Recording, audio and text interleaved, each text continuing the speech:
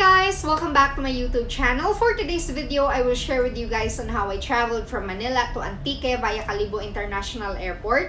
So disclaimer lamang po, this is my own experience. This is just your guide for you to be able to travel smoothly from Manila going to your hometown, which is Patnongan, Antique. So, every banwa may kanya-kanya nga lahi. Ano ang step-by-step process kang pag-travel pa uli sa andang banwa. Ang kadya ang itakal ko lang is about sa Patnongan, Antique. Ako lang for me ang nagabuka kanya ticket kung mag-travel ako Cebu, Manila o kung sa diin man. Pero I don't discourage you to book sa mga travel agent. Pero ang akin lang is mas makatipid ikaw kung ikaw mismo mag-book ka imong nga ticket. Kag sarap pa makapangita ikaw kang adlaw, kag oras nga convenient para sa imong nga travel. Sa mga OFW, wala ti problema pa uli. Kay owadya ang ga-process kanda nga papilis pa uli. Sa mga locally stranded individual nga halin sa Manila pa uli sa atin, amo lang tanara ang akin nga share kaninyo. Actually, ang dya nga instructions makita nyo dya sa window 4 kang aton nga MHO sa Patnongan. Ang aton nga local government unit nagabaton lang sandakang pasahero halin sa Manila, ang mga locally stranded individual paadto sa Antique kung via Kalibo ikaw nagabaton lang sanda kang adlaw nga Tuesday kag Friday. Yes, ang AirAsia wala ti schedule nga duty, wala ti schedule nga flight Tuesday kag Friday. Kung sa Cebu Pacific ikaw magpabook, ang balaan mo nga flight is Fridays, is hindi available ang Tuesday. Kag via PAL ang balaan mo nga schedule is Friday. Kay I think wala sang dati flight man kung Tuesday as of today, June of 2021. Then kung mag-agi ikaw sa Manila to San Jose, every Wednesday kag Saturday lang amo lang ra ang schedule da. Via Iloilo as of today is sarado, hindi pa kita pwede kaagi dito. Pero ang Batangas to Katiklan bukas rin every Tuesday kag Wednesday.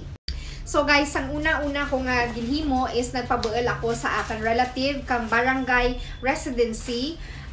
Jagin buel na sa barangay hall naman, kagin papirmahan sa barangay health worker, sa barangay kagawad, sa driver nga masundo kay naken, kag sa amon kapitan. Anyway, pwede ikaw ka commute pa uli. After nga ri ako ipadara mo sa imo relative sa MHO sa window 4, dapat mapasa mo ta na 1 week antes ang imo tentative schedule ka imo nga flight pa uli. Karon, kung mapasa rin sa MHO imo nga barangay residency, ma-message ikaw sa Patnongan MHO COVID, ma-message ikaw ka imo nga complete name, imo nga edad, taga diin ikaw sa Patnongan, kag imo nga tentative schedule kang flight pa uli.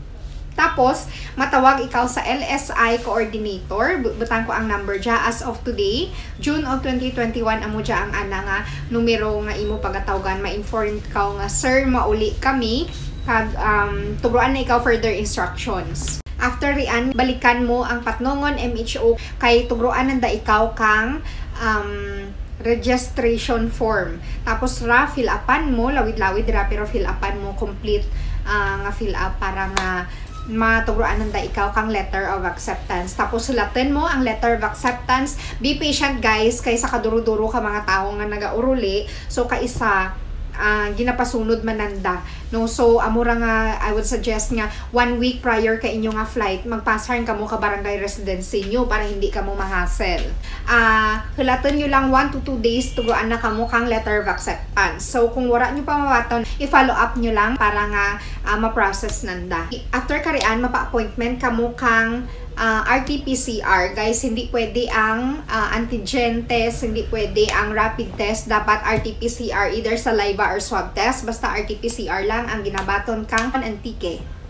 Guys, ginpamangkot ko dya kung ang 72 hours bala maga-take effect sa pag-swab kanimo or sa pag-release mismo ka result ko. Nanda nga ang pagka-release ka result dyan sanda nag-iisip ka 72 hours kang imo nga 72 hours prior ka imo nga flight valid ang RT PCR test. Guys, i-share ko lang kung diin ako nagpa-swab test, no? Anyway, ang dya nga site kag ang address ka, I will put it in the description box. So, kang ako sa Makati, nagpa-swab test ako sa my health metrics. Tapos kang sa QC ako nag-uli kadya ay, ang last ko nga swab test, high precision. So, ang kadya, nagpa-swab test kami. Ang release ka result is 24 hours. So, 4,000 pesos. Pero, kung masakay ikaw sa AirAsia, may discount sanda. I think 3,800 na lang. Pero kung since PAL kami, so wala ti discount. Pero hindi mo na magamit kung AirAsia ikaw, tapos ma-travel ikaw Manila to Antique. Kumbaga conflict na sa schedule nga pwede lang ikaw kaagi sa Kalibo. So guys, kung may result rin ikaw kay mo nga swab test, tapos may letter of acceptance ikaw rin, ang himuon mo lamang is maparegister ikaw sa SPAS. Makita mo ra kung wala na tanat application ha, unlike sa Trace App. Ang SPAS, sagapon mo ra sa Google or sa Safari kung iOS ikaw. Diyan ikaw maparegister. Kung ma-register ikaw rin sa SPAS, ay kung nakaparegister ikaw rin sa SPAS, sa pinaka-orihin na karais, kailangan mo dyan i-upload imo nga valid ID, imo nga RT PCR result, kag ang imo nga letter of acceptance. So guys, kung approver ng imo nga SPAS, tanan-tanan ria i-screenshot mo. Kung ma-approver ng inyo nga SPAS, so ang dyan nga apat, kailangan nyo i-send back sa patnungan MHO COVID para sa inyo nga travel coordination. Ang inyo nga SPAS nga approve, letter of acceptance, ang ticket, details, ka RT PCR result, dapat negative. Ang dyan nga apat, i-send nyo liwat sa MHO para tuguruan na kamo ka letter of coordination. Tapos, hindi nyo paglipatan, i-inform ang inyo nga barangay health worker nga mauli ka mo para nga, kumbaga may mamonitor kaninyo rigyan sa inyo nga barangay. Since sa Kalibo ako nag-agi, kailangan ko mag-register sa andang health declaration para makabuela ko kang QR code. Kag dyan makita mo sa www.touristboracay.com. Tapos i-click mo lang ang aklan. Tapos makita mo dyan mode of transportation, air. Tapos i-fill out mo lang ang andang health declaration. Then, click mo ang submit after ka verification. Tapos, tuguruan nanda ikaw ka health declaration card successfully submitted. Kag dya, i-email mo ang aklantraveller@gmail.com. Then, ang subject, butang mo OHDC, hagang imo nga complete name. Tapos, i-attach mo dyan ang tanan nga requirements.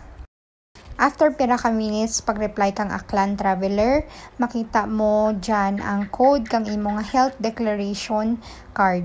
Kag sa wala pa naka-download ka Trace App, although wala rin dyan ginasagap sa NAIA, pero sa Kalibo Airport dyan ginasagap paghihapon, so kailangan mo mag-download sa App Store kag sa Play or sa Play Store. Guys, no need na ipaprint ang tanan-tanan as long as may cellphone ikaw kag visible ang anang QR code.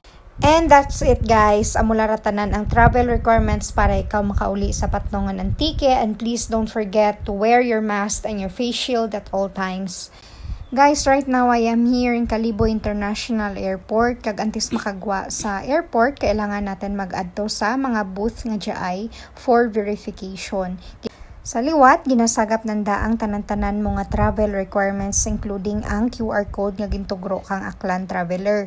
So for that, kung na-verify rin ikaw, ibutangan ang imong wrist kang tatak nga verified. So that's it guys. I hope you learned something in this video.